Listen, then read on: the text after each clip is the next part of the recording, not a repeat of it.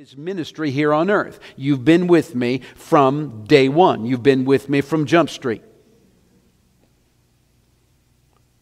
You must also testify. You must also testify. Now, the word in the Greek, when he says you must also testify, the word testify means to declare, or you must witness, or literally, you must speak well of me.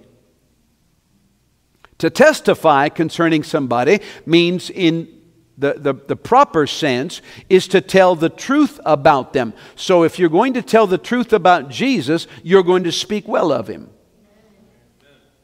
You're not going to tell somebody, well, let me tell you about Jesus, and say, well, you know, he's just okay. Count on him too much. He's a little flaky. No, when you talk about Jesus, you have every right to speak well of Him. You have the obligation and the right and the privilege and the honor of talking about the Savior of your soul, the healer of your body, the restorer of your spirit. And so he says, you must also testify, for you have been with me from the beginning. Believers, then, are witnesses for Jesus. Why? Because we are anointed by the Holy Spirit to speak concerning the truth.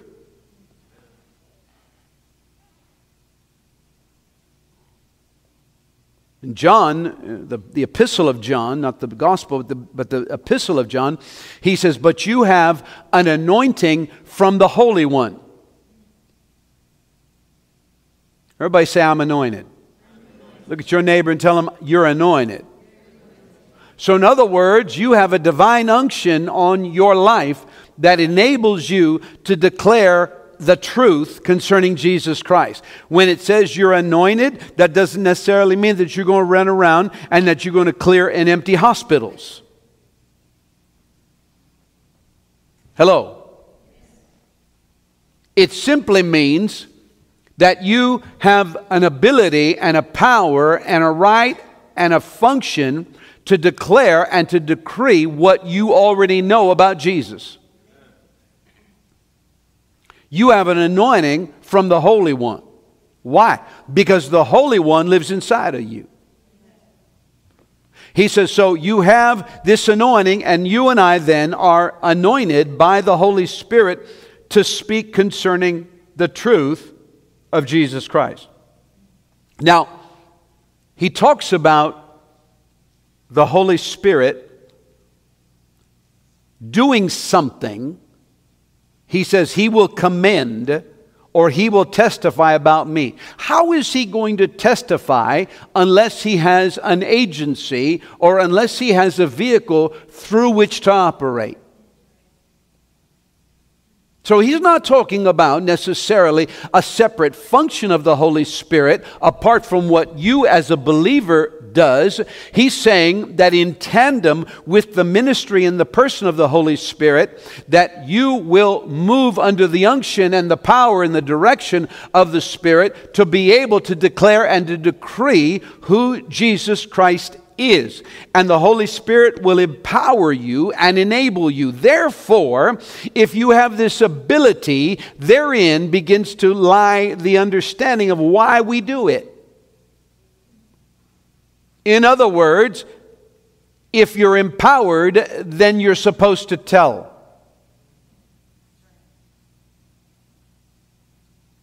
There's an old song we used to sing. I said I wasn't going to tell nobody, but I couldn't keep it to myself. If God has revealed Christ to you by the Holy Ghost, then it is incumbent upon you and me to talk about it, to tell the story. God, by the Spirit, causes us to have insight, to see and to perceive things that we do not have the ability to in the natural realm. He allows us to have insight and perception concerning the truth. Everybody in this room, if you know Jesus Christ, and if He lives in you by the Spirit of God, you have insight into truth. Truth lives in you. You are in communion with truth. You have a relationship with truth. And you have then insight into truth. Our insight into the truth then arises out of the divine nature of truth itself. Why? Because Jesus said, I am the truth. So the divine nature of truth that resides in you has a relationship with you, and you have a relationship with it. And so you have insight into He who is the truth, and there is no error in Him. So there is a quick understanding, there's a quick recognition of the fact that the one who lives in you is Jesus the Christ, the living God, the Son of God, and that you have that knowledge inside of you. There is insight into Him who lives inside of you. You begin to see, you begin to understand, you begin to realize, you begin to perceive and comprehend things about Him that you couldn't know aside from Him.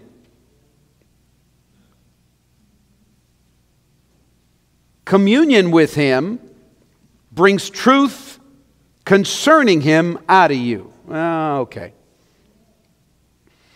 Communion with Christ brings truth concerning Him out of you. In other words, Jesus said to the disciples, you've been with me from the beginning. Or there's things that you know because you've been walking with me.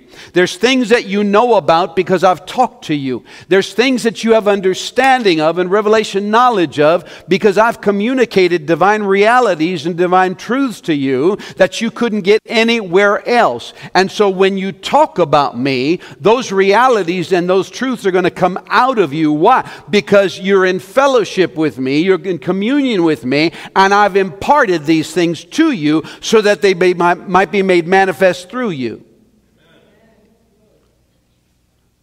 So our communion with Christ then brings truth concerning Him out of us. Watch this. And it gives witness. It gives our witness what's called impetus. What is impetus? Impetus is a drive. It's a force. It's a zeal. It's a sense of right now. It's a sense of reality. It's an impetus. It is a compulsion that impels and compels you to, first of all, open your mouth and say something. And then secondly, it empowers you to do it. Why? Because what you know about Him then gives you the ability and it gives you credence. You're not talking about what somebody told you. You're talking about what you know. I know that I know that I know that He is who He says He is. Why? Because He's revealed Himself to me. And so the more I understand about Him, the more I get from Him, the more truth that He imparts unto me by communion with Him, the more credibility I have when I open my mouth. There comes a point at which you must have more than just, I was blind, now I see. That'll work. It worked for the blind man. But you got to have more than that. Especially in this day and age, when we are bombarded and confronted with every doctrine of demons that is possibly known to man. You got to have more than that. And so the more comes out of your communion with Him. He said, you've been with me from the beginning. You say, well, Pastor, I wasn't around back in those days. Well, let me just flip the script on you tonight and tell you that from the moment that you received Christ, your witness of Him became united with your identity as a disciple. The moment you received Him, you became His disciple.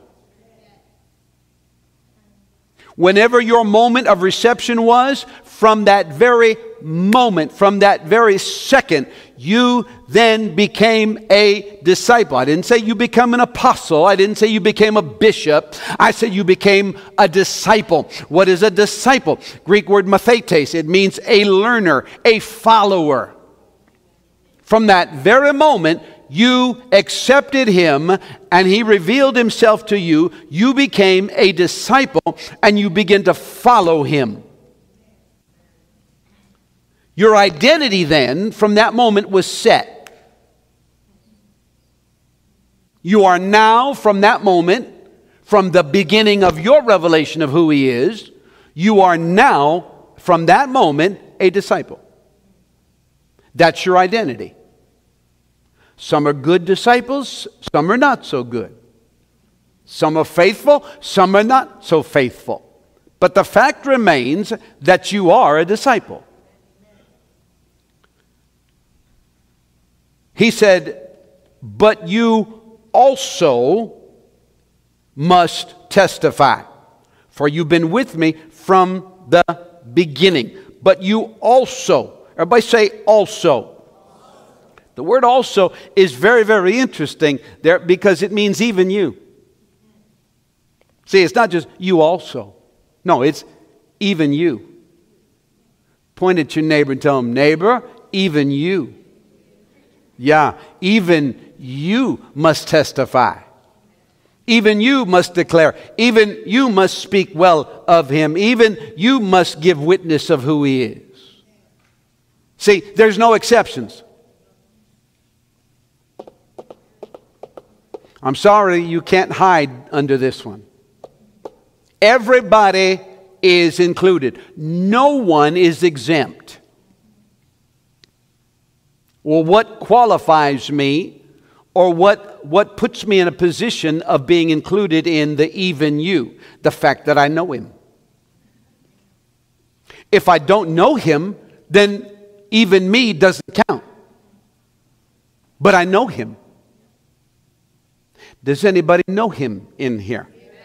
Then even you. So when we begin to answer the question of why do we testify, it's the even you, but you also. It's emphatic. Believers are to bear testimony of Christ in the power of the Spirit. Why? Because it's their testimony. See, we're not asking you, Jesus isn't asking you to give somebody else's testimony about him. He's not asking you to go up to somebody and talk to somebody about the nature of who Jesus Christ is and tell them, oh, yeah, let me tell you about him. Well, you know, there was this guy that I knew back in the church, and he had a real experience with Jesus. You know what? That might be true, but it doesn't hold much water. No, you testify because you have an experience with him. You have a testimony. He said, and you then, who have a testimony about me, must testify. You do it in the power of the Spirit. And the Spirit will then enable you and commend Jesus to others through you. Jesus said, don't worry about what to say. He said, open your mouth and fill it. And I've said this many times, that a lot of people take that literally, and so they don't study anything, and they know nothing, and so they just open their mouths, and they expect God to fill their mouth, and He's going to just speak through them. Well, no, that's not the way it works, because He speaks from the inside out, not the outside in. What you download then gets uploaded. If you have nothing downloaded, you have nothing to upload. The Holy Spirit will only enable you based on what's inside of you. He's not going to enable nothing, but He will enable you to speak concerning the nature of who Jesus Christ is in your life. Because you have a testimony, then you and I are responsible for bearing it. See, it's my story. I don't expect you to tell it. Your story is your story. You shouldn't expect me to tell it. I'm not your mouthpiece. You're not my mouthpiece. I am my own representative of who He is. So the why then becomes very, very emphatic, and it becomes very, very clear and very, very apparent that if I have a story, I must tell it. You and I are uniquely chosen by God to be witnesses of the glory of God in Christ Jesus. To talk about Him, to declare Him, to announce Him, to promote Him. You know, it's amazing to me that we can get all worked up over things and talk about those things and get really enthused. And I'm mad at nobody. I'm just talking about realities tonight. Ooh, you got to go to this restaurant. You talk about some food. Oh no, you really need to go check this out. You haven't seen that movie yet? Oh, girl.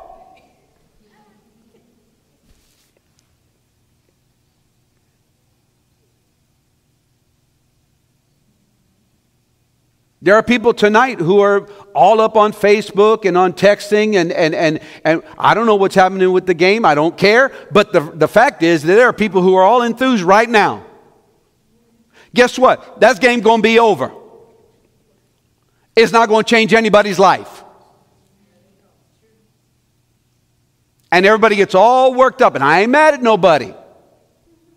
But I'm just saying that you and I have a right and we have a responsibility to be enthused about the Savior of the world who saved you and saved me. The one who delivered you and delivered me. The one who put your name and my name down in the Lamb's book of life, and I'm going to live with Him. See, that affects my eternity. That changes everything. A game changes nothing. Except somebody's pocketbook, amen. But not yours and mine. Only a participant. No, you and I are uniquely chosen by God to be witnesses of the glory of God in Christ Jesus and to do His work on the earth. What is His work on the earth? To testify concerning Him. What did He tell them? You also must testify about me. Because you've been with me from the beginning. The church at large, the universal church in the world, the church's present witness of Christ is dependent upon the apostolic witness as it's written in the New Testament. Let me explain what I'm talking about. What we say about Him must agree with what the apostles taught us. It must agree with the Word. It must agree with the account that's in the pages of this book. It must agree with the gospel message. It must agree with the accurate portrayal and description of who Jesus Christ is as He revealed Himself to those first disciples and those apostles. So that the witness of the church is consistent with the witness of what's called first mention.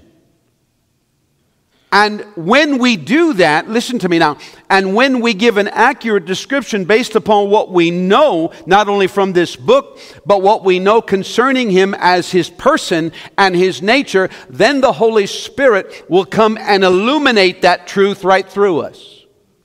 Why? Because He will never verify an error. He will never endorse a lie. He'll never support or verify something that is inaccurate concerning the nature of Jesus Christ. One of the functions of the Holy Spirit then, as Jesus talks about Him, is to preserve you and to preserve me from error in what we relate to others from our own experiential knowledge. See, if you get into a conversation with somebody and say, well, Jesus, let me tell you what. Jesus showed up in my room last night, and he and I sat down. We had a nice long talk, and then he just transported me to heaven, and I was there for about 4 days, and I saw things, and I sat down with Elijah, and I sat down with Enoch, and that's inaccurate. Everything about that is inaccurate. And you'll be on your own talking nonsense. And the only thing that will empower you is a demon spirit. Why? Because you're not going to give accurate representation of Jesus Christ as He is revealed in the Word and in your life. Your experience with Him must agree with the experience of the Word. So the Spirit of God will preserve you from error in what you relate from your own personal knowledge, your own experience.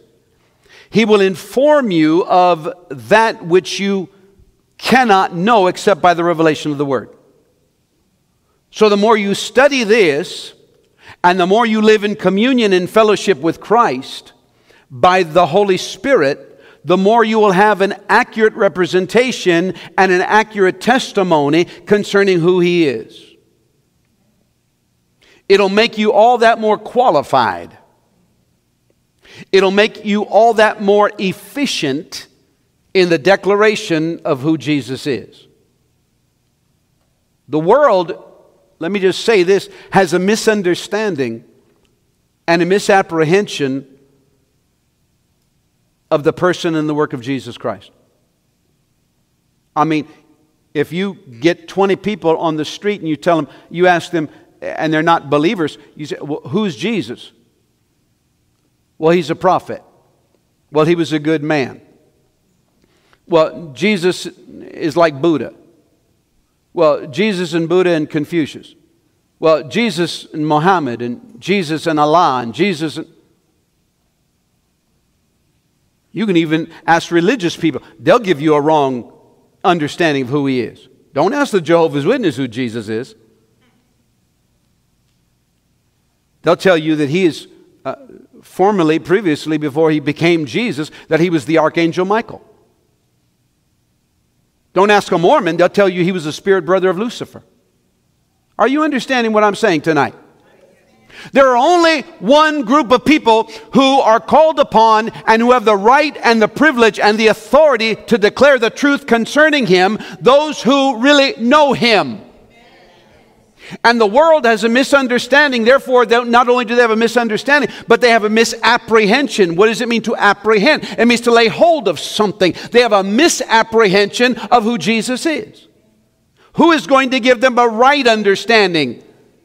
Shove your neighbor and tell him you are. So then the correction to their confusion must come from someone who's in association with Him. If I want to know about somebody and I can't get to him, I'm going to get to somebody as close as I can to him. Well, I can't, tell me about him. Tell me about that person. And if they really know Him, oh, this is good. I'll get a correct understanding about the person. Now, if they're fronting and don't really know Him, and they're just saying they know Him, but they don't really know Him, I'm going to get propaganda. I'm going to get somebody going to sell me what's called, we used to call wolf tickets. So, it's not the real deal. I'm going to get a facsimile. I'm going to get something that's not accurate. I'm going to get some error in there. But if I ask somebody who knows that person, I'm going to get an accurate depiction and a representation and an explanation and description of who that person is. Guess what? You already know where I went. You are the ones who are called upon to give an accurate description of who Jesus is. Because you know Him. You've been chosen to give voice to the Spirit's witness of Christ as He speaks to you and through you. The very moment that you were introduced to Jesus Christ, you then became responsible for telling others who He really is. And so He says to you, you also must testify about me, because you've been with me from the beginning of your revelation of who I am. Stand to your feet.